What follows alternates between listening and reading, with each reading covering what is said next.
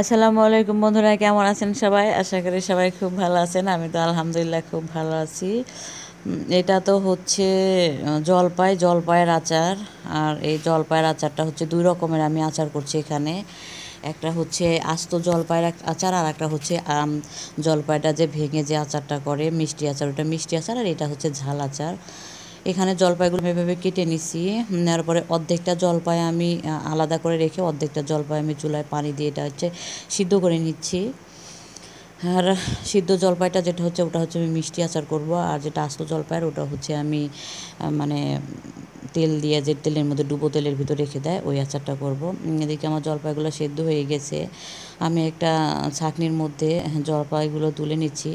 আর এই সময় ক্যামেরাটা একটু এর যে ভাবটা আসছে এই কারণে ক্যামেরার ভালো দেখা যাচ্ছে না।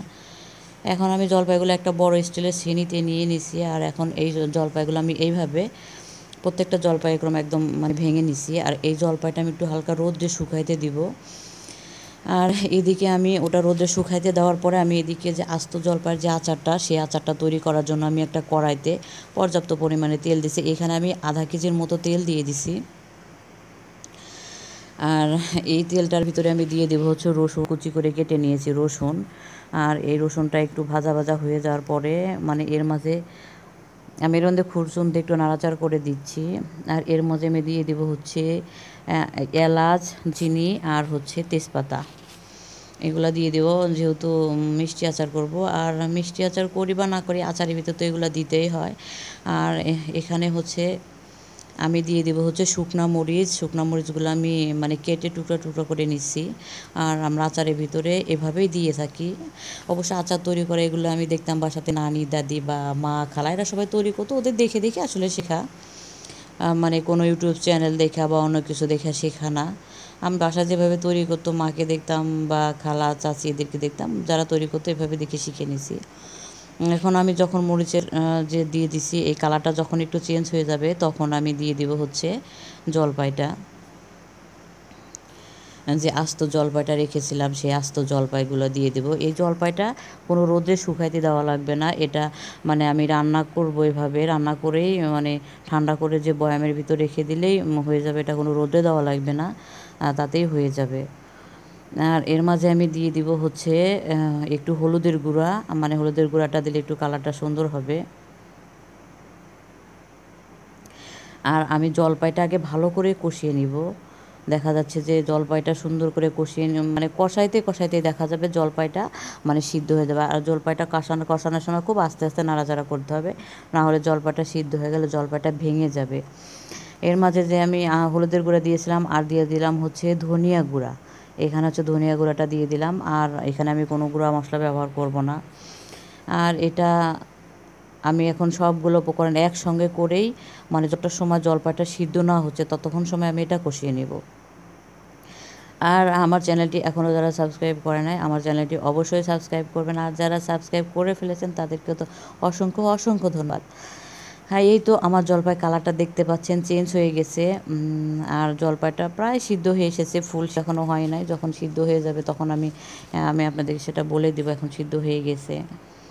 আর এই আচারগুলো খেতে কিন্তু অসাধারণ মজা, খুব মজা লাগে জলপাই আচারগুলো খেতে। এই আচারগুলো এখন খেতে ভালো লাগবে না, কিছুদিন বয়ামের ভিতর থাকার পর যখন এটা তেলগুলো ঢুকে যাবে আচারের মধ্যে, পরবর্তীতে খিচুড়ি দিয়ে খেতে কিন্তু অসম্ভব মজা লাগে এটা। আর এখানে আমি দুই রকমের যে দুই পদের আচার করব, এর জন্য আমি হচ্ছে 3 কেজি জলপাই কিনে নিচ্ছি। আর 3 কেজি জলপাই এভাবে কেটে আমি আচার করে নিচ্ছি। অর্ধেকটা দিছি হচ্ছে মিষ্টি আচারের জন্য, অর্ধেকটা দিছি হচ্ছে এই আচারের জন্য, তেলের ভিতর ডুবো তেলে রেখে দেবো এই আচারের জন্য। আর আচার বললে তো আমার মেয়ে তো বেহুশ। আচার আমার মেয়ের অসম্ভব পছন্দের একটা খাবার। ও মাঝে মাঝে তো আচার খেলে বলে ভাত খাওয়ার কথা ভুলেই যায়। এতটা পছন্দের, ওর আচার খাইতে ভালোবাসে খুব। এই তো আপনারা দেখতে পাচ্ছেন আমার এটা প্রায় হয়ে এসেছে, জলপাইগুলো প্রায় সিদ্ধ হয়েছে। এর মাঝে আমি দিয়ে দিছি হচ্ছে কিছু রসুন আস্ত বড়। আমরা তো বেশিরভাগ সময় বড় বড় রসুনের যে আস্ত কোয়াগুলো আছে ওগুলো আমি দিয়ে দিছিলাম। আর ওগুলো দিয়ে দিলে দেখা যাচ্ছে পরবর্তীতে যখন খিচুড়ি দেখাবে এটা খেতে খুব ভালো লাগবে। এই তো আমার এটা এখন হয়ে গেছে। আমি এটা চুলা থেকে নামিয়ে একটা বোলের ভিতর, মিক্সিং বোলের ভিতর নিয়ে নিছি। সরি, একটা গামলার মতো এটার মধ্যে নিয়ে নিছি, এটা ঠান্ডা হওয়ার জন্য। আর এই কড়াইটাই আমি আবার চুলাতে বসিয়ে দিছি আমি আর একটা আচার করার জন্য। কড়াইটা আমি অবশ্য ধোলাই করিনি, যেহেতু তেল কড়াই ছিল। আমি ওই অবস্থাতে আমি এখানে চুলায় দিয়ে দিছি। এখানে দিয়ে দিলাম পর্যাপ্ত পরিমাণে সরিষার তেল। আচার বলতেই তো সরিষার তেল, সরিষার তেল ছাড়া তো আচার হবে না। আর এখানে আমি দিয়ে দিলাম রসুন, আর এখানে আমি তো দিয়ে দেবো তেজপাতা, তারপর হচ্ছে দারুচিনি, এলাচ, এগুলা দিয়ে দিব। আর এগুলার দিতে এর মাঝে আবার আমি শুকনো মরিচ যে কাটা আছে সেটাও দিয়ে দিব। আর এগুলা দিয়ে আমি সুন্দর করে একটু ভাজি করে নিব। আর এই আচারটা তৈরি করতে একটু তেল কম লাগবে। আর যে এর আগে যে আচারটা আমি তৈরি করছি ওটা তো আমি ডুবো তেলের মধ্যে রাখবো, এই কারণে আমি আচারটাতে মানে তেলটা একটু বেশি দিছি। আর তারপরে হচ্ছে আমার এদিকে মশলাটা কষানো হয়ে গেছে। আমি এখন জলপাইগুলা যে আমি রোদ্রে একটু শুকাইতে দিয়েছিলাম উপরে পানিটা শুকানোর জন্য, ওটা শুকিয়ে গেছে। সেই জলপাইগুলো এখন আমি দিয়ে দিব। আর জলপাইগুলা দিয়ে আমি খুব ভালো করে কষিয়ে নেব। জলপাইয়ের এই আচারটা একটু সুন্দর করে কষিয়ে নিলে, মানে জলপাইয়ের আচার, আচার বলতেই তো অনেক টেস্টি হয়, তবে জলপাইয়ের আচারগুলো কিন্তু খেতে আসলেই কিন্তু বেশি ভালো লাগে। যে এটা একটা সিজনাল, যখন যে সিজনাল মানে আচারটা, মানে ফল দিয়ে আচার তৈরি করা যায়, প্রত্যেকটা মানে সিজনাল ফলের আচারগুলো খেতেই কিন্তু অসম্ভব মজা লাগে।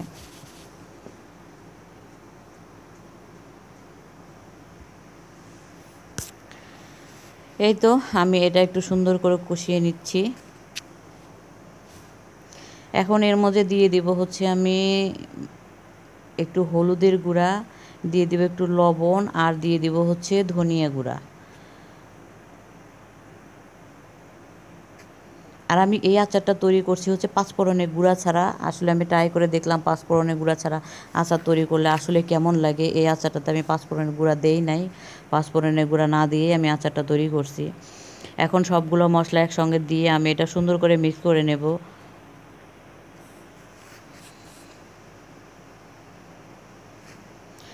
আর এটা আমি একটু পর্যাপ্ত পরিমাণে কষিয়ে নিব।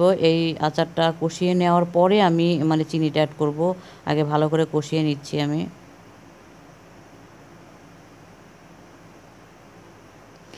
আমরা অনেকে যারা ডুবো তেলের আচার তৈরি করি, অনেক সময় দেখা যাচ্ছে যে আচারের তেলগুলো হয়তো মানে কম হয়ে যায়, তখন আমরা একটা কাজ করতে পারি, সেটা হচ্ছে ভালো কোনো কড়াইতে বা পাতিলের ভিতর যে আমরা তেলটা দিব সরিষার তেল, সেই তেলটা আমরা একটা চুলার ভিতর পাতিলের ভিতর দেওয়ার পরে অনেকটা সময় আমি সেই তেলটা জাল করে নিব। জাল করার পরে সেই তেলটা যখন পুরাপুরি বলক এসে জাল হয়ে যাবে, মানে ওই তেলের ভিতর কোনো প্রকার পানিরই থাকবে না, তখন ওই তেলটা ঠান্ডা করে আমরা সেই আচারের মধ্যে দিয়ে দিব। এটা কিন্তু আমরা করতে পারি। অনেক সময় তেল শেষ হয়ে যায়, আচার থেকে যায়, তখন এতে আচারটা নষ্ট হয়ে যাবে, তখন আমরা এই কাজটা কিন্তু করতে পারি। আর এই ফাঁকে যে আচারটা আছে, আমি এই জলপাইগুলো কষানোর পরে এখানে আমি চিনি দিয়ে দিছি। আর আচারটা আমি যেহেতু বেশি মিষ্টি করব, কারণ মিষ্টি আচার তো মিষ্টি, আর যেটা টক আচার তো সেটা টক আচারই। আর এর জন্য আমি এখানে আমার পরিমাণ মতো চিনি দিয়ে নিছি। আপনারা যে যেভাবে তৈরি করবেন সেই অনুপাতে আপনারা হচ্ছে চিনিটা দিয়ে নেবেন। অনেকেই আচারে বেশি মিষ্টি খেতে পছন্দ করে, অনেকে আবার বেশি মিষ্টি খেতে পছন্দ করে না। সেটা আপনাদের স্বাদ অনুযায়ী সেটা আপনারা অ্যাড করে নেবেন। আমি এখানে আমার প্রয়োজন মতো আমি চিনিটা দিয়ে নিছি। এখন আমি চিনিটা দিয়ে এই তো আমার আচারটা প্রায় দেখেন কষানো হয়ে গেছে। আর আচারটা এগুলো কষাতে কষাতে দেখা যাবে কি এক সময় মানে এটার কালারটাই চেঞ্জ হয়ে যাবে। চিনি থেকে যে এক্সট্রা পানিটা বের হয়ে যাবে, আমি সেই পানিটা পুরাটা শুকিয়ে নিব। নেওয়ার পরে আচারটা একটু শুকনা শুকনা ভাব যখন চলে আসবে, তখন আমি নামিয়ে নেব এটা। এই আচারটাও দিয়ে খিচুড়ি হোক বা যে কোনোভাবেই হোক, খেতে কিন্তু খুব ভালো লাগে। আর আমি আচার তো বেশিরভাগ সময় মানে খিচুড়ি দিয়েই খেতে পছন্দ করি। আচারগুলো খিচুড়ি দিয়ে খেতেই ভালো লাগে। এই তো আমার আচারটা প্রায় হয়ে গেছে। আমি এদিকে একটা ছোট্ট একটা ডিশ নিয়ে নিছি। এখানে আমি সার্ভিং ডিশ, যেখানে আমি এটা চুলা থেকে নামিয়ে নিছি। আর এখানে চুলাতে যে ইটা ছিল, ধোঁয়াটা ছিল, গরম যে ভাবটা, যার কারণে ক্যামেরার ভিতরে পড়ার কারণে এই জায়গাটা একটু ঘোলা দেখা যাচ্ছে। তো আমার আচারের রেসিপিটি কেমন হলো অবশ্যই লাইক করবেন, কমেন্ট করবেন, বন্ধুদের সাথে শেয়ার করবেন। আল্লাহ হাফেজ।